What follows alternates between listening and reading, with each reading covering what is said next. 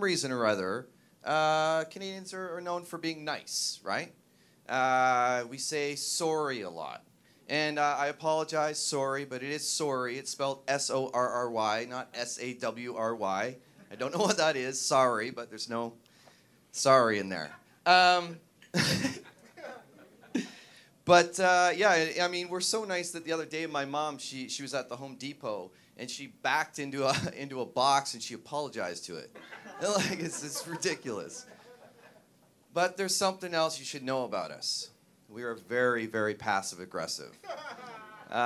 So actually, when we say sorry, it means fuck you. Fuck you for ruining our perfect Canadian day of raptors and maple syrup and the great white north and that beautiful Justin Trudeau. Fuck you for stepping on our foot and making us say sorry. Fuck you.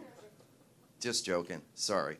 I asked a bunch of people what they knew about Canada, and one woman shouted out, uncircumcised. And I'm like, what? Uncircumcised. Now, I happen to be uncircumcised, you know, but we don't say that. We say toque. It's toques and helmets. That's what it is. Right? Exactly. But I'm wondering, like, how did she come up with this? Like, did she take a poll, or like every time she slept with a guy who had a toque, she was like, "Are you Canadian?"